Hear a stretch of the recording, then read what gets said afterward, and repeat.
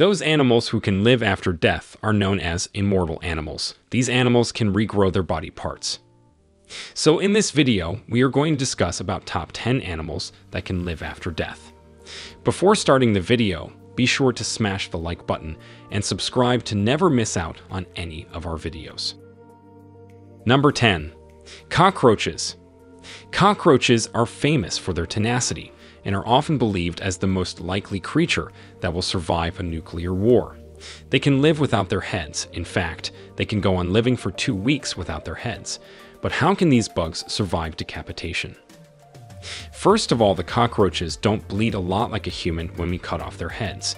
They have an open circulatory system, which translates to little to no blood pressure, so if their head pops off, the wound discloses naturally due to clotting.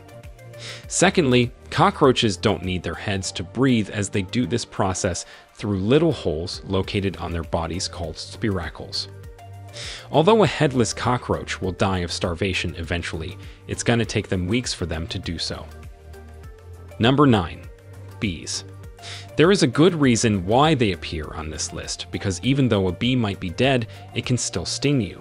Not in the way that you think. Dead bees obviously can't go flying around and actively sting you. The thing is their sting, and more importantly, the venom delivery system will still work even if the bee is long dead. When a bee stings, the sting detaches from its body, leaving it embedded into the skin of its victim. Attached to this thing is a tiny organ that both contains the bee venom and a tiny muscle that pumps the venom out. Bees' actions are not controlled by the bee's brain, but rather by involuntary impulses, so it's not safe to pick up a dead bee. Number 8. Chickens. Chickens can run around with their heads cut off, yes, and there's a very simple reason for this. The reason is human error. This error happens to be a butcher's error. The chicken's central nervous system is very different from humans. Some basic bodily functions are controlled not by the brain itself, but by certain parts of the brainstem. So when the butcher chops the chicken's head too high, most of the time, it's just the forebrain of the chicken that comes off with its head, leaving the brainstem and the cerebellum quite intact. Number 7. Octopus. An octopus, after being chopped up, continues to move. The reason octopus's arms maintain mobility even after being chopped off is quite fascinating. It's because their central nervous system is quite unique. Most of an octopus's nerve cells, 2 out of 3 of them, can be found in its tentacles. And these arms can continue reacting to stimuli even if they are no longer connected to the main brain. In fact, they remain responsive even after the octopus has been long dead. These movements can happen up to a week after the octopus's death also. Number 6. Salamanders. Salamander has always been synonymous with long life and immortality. Salamanders have the uncanny ability to regenerate any part of their body that has been chopped off. These regrown parts actually function the same as, or in some cases, even better than the original parts. This is mainly because of a special protein found in salamanders, which facilitates the replication of cells.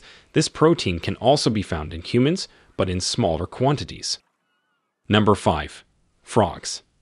It has been discovered that frogs continue to move around even when their brain is dead. If you leave the frog's head intact but take out its brain, a headed but brainless frog actually behaves very similarly to a frog with its green matter perfectly intact. If you pinch its feet, it will hop away. Put it in water, it will swim to the side and climb out, and the most amazing of all, it'll even croak intently if you stroke its back. The factor that results in frogs' zombie-like tendencies is the power of the reflex reaction, which fires the necessary electrical impulses that cause a muscle to expand or contract. Number 4. Flies. Flies can survive freezing temperatures and go into suspended animation. You can freeze them for days after giving them some heat, and they will be back to normal. Also, female flies will live for several days after they have been decapitated. Such beheading females assume an upright stance comparable to that of a normal fly and can do and engage in complex actions such as preening and flying. Number 3. Turtles. The hearts of fish, reptiles, birds, and mammals alike have their own pacemaker cells that take over when the signals from the brainstem are not coming through. For some reason, it ensures that the heart still functions for a while, even when the brain does not.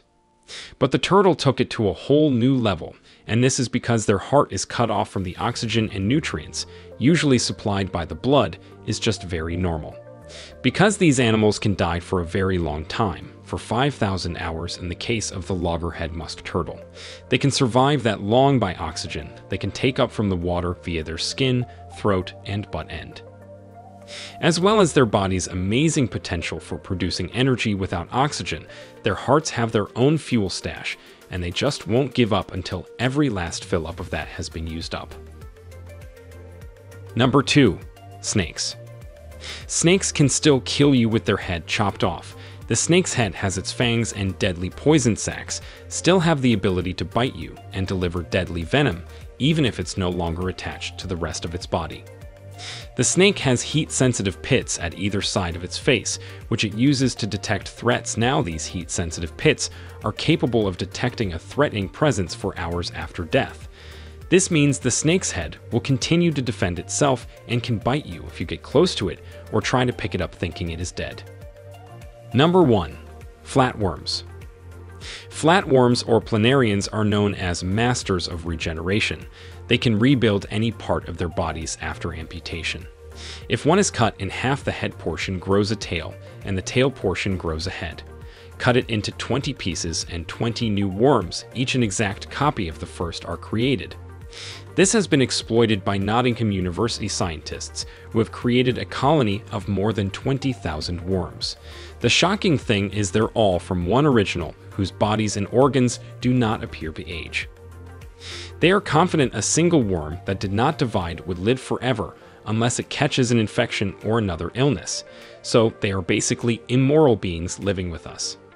Let us know your opinion in the comment section below. This was all for today. Hope you liked the video. Do not forget to subscribe to our YouTube channel. Stay safe, and we will be back soon with another video.